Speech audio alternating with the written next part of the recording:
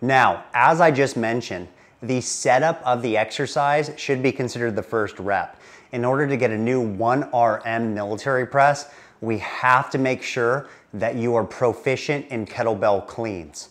Now, a light bell like a 16 kilo, pretty easy for me to clean into the proper position, okay? Perfect position here. I am strong and stable from here. As a kettlebell gets a little bit heavier, here's a 24 kilo.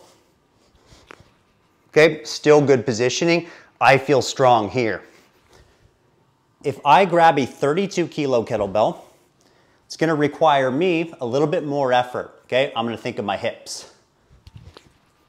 Okay, still a pretty good position from which I'm going to press. If you are a Strong First Level 1 candidate or a Strong First Level 2 candidate, in order to pass your pressing requirements, you will need to do a 1-arm clean. So practice makes perfect on kettlebell cleans. It is one of the tougher movements to master in our library of exercises. But when I was performing the Beast Tamer practice prior to my successful attempt, it does not specify whether you need to clean it with one hand or two. A two-handed clean, I really love for heavier attempts because it makes sure that the kettlebell lands in a perfect position on the wrist so that far side of the palm is touching the far side of the kettlebell handle. Now, to perform a cheat clean, we essentially start with the kettlebell in a neutral position, okay? Not pronated, not a V or an inverted V.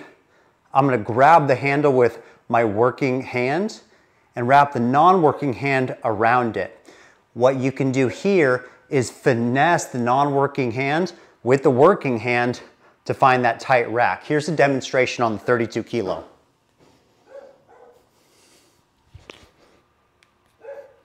Then I press. Show you that again.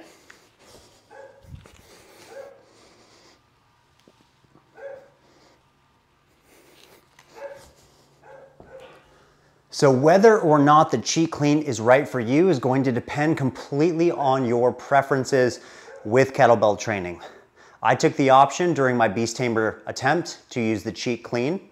I cheat cleaned into position, got tight, then I waited for the command before pressing overhead. When you're cheat cleaning or doing a normal clean, as the kettlebell comes up, we gotta make sure there's no preload and then press. That would forfeit the lift. It has to come from a motionless position and then a press overhead.